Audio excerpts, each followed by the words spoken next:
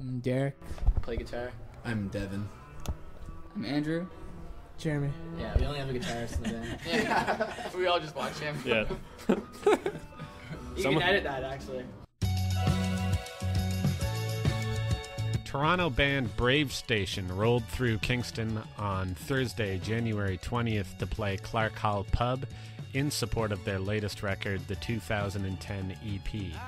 Released, as you would imagine, in 2010, the EP has been called one of only a handful of modern rock records to feel completely fresh and exciting last year by Toro magazine. The Toronto Star raved that it's impossible to disregard the talent and ambition on display, and iHeartMusic.net, among others, called it one of the finest albums of the year. Not to be outdone, Ben in the Pen on CFRC described the record as having surpassed lumber on the list of Canada's most important natural resources. Long story short, it's pretty awesome. I think some other bands would work in the direction of having songs they play live and then going into the studio and recording them, whereas we took the other approach, which I'm sure a lot of other bands do too as well, where, you know, come up with songs, then find out how the hell you're going to play them after. Yeah. So I think it wasn't like rushed in the sense that we didn't have to go out on tour and play these. Like, we weren't going to go play shows until we were ready, so that didn't really matter. So we just took as much time as we needed to record it. Yeah. And it was basically like a studio record, you know. We spent a lot of time, about 6 months in the studio recording it, and you know, we treated it like a full length in the sense that all the production values that we wanted on a full length would be on the EP. At the same time, we committed to ideas pretty quickly, though. Like, it wasn't really like full 6 months, is it? No, yeah. It was pretty. We had to commit to ideas, and it was the sound is something that we were new to, because we were like our other stuff was much less complicated, and we weren't as daring. But I think more daringness to come. That's all I have to say. With the record having been written and produced before being played live, I asked the band how the songs grew once they were put in front of an audience. Our live shows, I think, a lot different, especially for me vocally. Singing in the studio, it's much easier. You can hit like different ranges because you can hear your vocals so well. So I find that I sing a lot lower live, and I've really had to work on singing personally. Yeah. I think playing the songs live, though, we realize is like very challenging because the record's very layered and textured, and we added parts that we're not able to duplicate live. So we're still trying to work on our live set, and we're not, you know, quite where we want to be yet, but we've over the last little while developed different techniques and styles that we hope we can, you know, carry on to the next record and fill our sound out even more live. I think one of the hardest songs live was Color Us With Youth. It was hard to fill out because of how spacey it was, and I couldn't even play the bass and sing it at the time when we started. But I mean, I think that's the case with a lot of bands. Like, really, your live show is always going to be so much different than what you record, unless you're playing to like backing tracks and stuff where it gets complicated. So I think they're totally different dynamics, and you know, we just embrace them both. We consider ourselves a pretty raw live band for the most part, I think. Their sound has been described as if new wave had started out in the Canadian wilderness. For a band featuring members from Brockville and Toronto, I had to ask, what influenced the sound of the 2010 EP? I think, well, we've always, like, our dad listens to me and Derek. Our dad listens to a lot of variety of music, but that's like from Motown to 80s stuff to I mean everything. Yeah. And he's got Andrew has very different influences than us, and he's from Toronto, and he's a big city kid, so I don't know.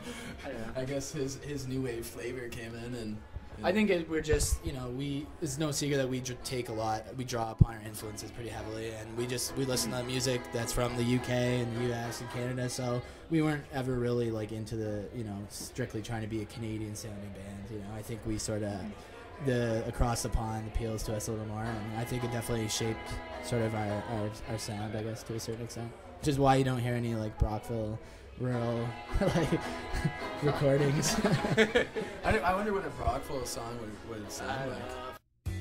At the time of our interview, I had no idea what a Brockville song would sound like either.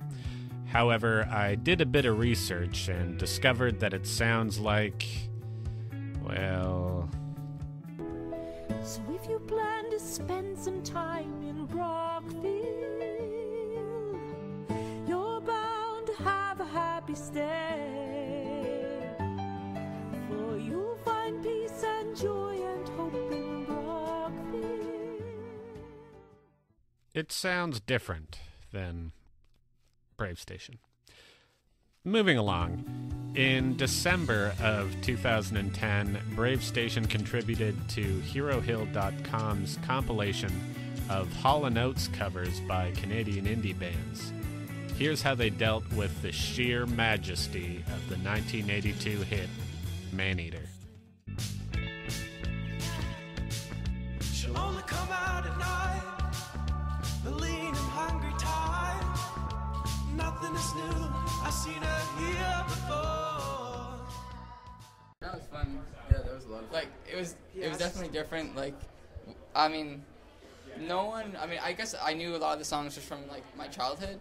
And then when they asked us, I sort of thought Maneater would be a good one. So we got on it fast. Yeah. So I think that's how we, like, secured it, because I think a lot of people would want that. Yeah, I think it started off first, like, Shane approached us from Hero Hill, and those guys have been, like, really supportive of the band and covering our material, and, you know, we just thought it was a great opportunity to, like, align ourselves with them, and it was the only song, personally, that I could stand by Hall & Oates, so I think the chorus is pretty epic, so, like, for me, having that, like, chant element that we could kind of modernize to a certain extent was what sold me on actually, like, making an attempt. But, yeah, so.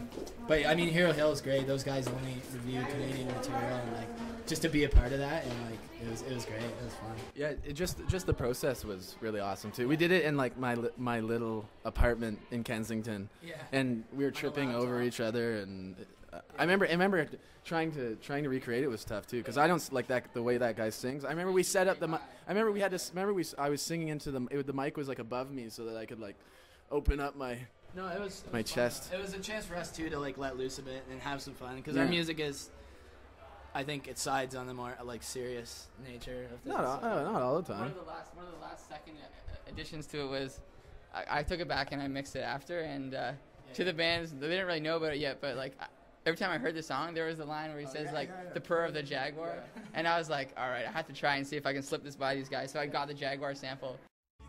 Free. This woman is wild, and she can't temper the purr of the jaguar. Money's a matter. Threw some delay on it, and I like kind of like, here, check out the mix, guys. And then everyone's like, yeah, okay. And then he like, the funny thing was, the first time Rose heard it, after that line happened, he went rawr, and at the same time the actual sample came in, so it was like it was meant to be, you know. And I did that because it's like we're not trying to be serious here, like. It's a Hall & Oates song about Maneater, and he's talking about jaguars, so it's kind of okay to, like, you know. A she-cat, tuned by the purr of the jaguar. To be exact, a she-cat. Yeah.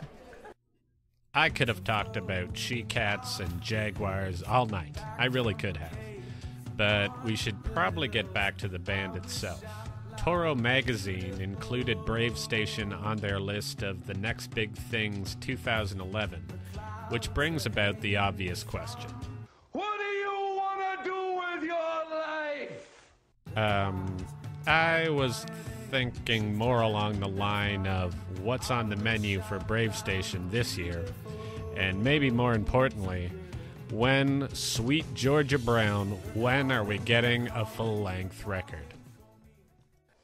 A full length is in the works, and sometime early after summer, and I don't know what the name will be. I don't know if we're gonna go with the 2011 thing, but yeah. Yeah, I think we might. I don't think. My dad was like, if I could give you just one word of advice, call it 2011. Yeah. But we got Took a little bit of flack for that. yeah. But, I mean, But that's good or bad press is good press, right? I guess so. 2010 too has sort of like a futuristic connotation to it. Like, you know, it kind of represents like 10 years of like technological advancement, like the stuff we've been through the last 10 years. So I think in a sense, like it had that futurism element to it that we kind of tried to capture on the record. So it was sort of fitting, you know, like it's a place in time and history, and that's what the music is, and that's what the band is. So maybe we'll give the next one an exact date, like Wednesday, like March 6th, 2011. Yeah, so yeah, we're definitely working on a full length, and the plan is to release it later in 2011. You know what's funny? So there you have it, ladies and gents. Keep your eyeballs open in 2011 for a follow-up to Bravestation's critically acclaimed 2010 EP. An EP that Ben in the Pen on CFRC has called as important to music as the character Super Mario is to the video game Super Mario Bros. 3. Alright, I'll just stop. For more information about Bravestation, do yourself a favor and head over to myspace.com/Bravestation or twitter.com/Bravestation. My thanks to the band for letting me corner them in a back hallway before their show in Kingston. And to close things off, this is Bravestation live from Clark Hall Pub with the song White Wolves. This is called White Wolves.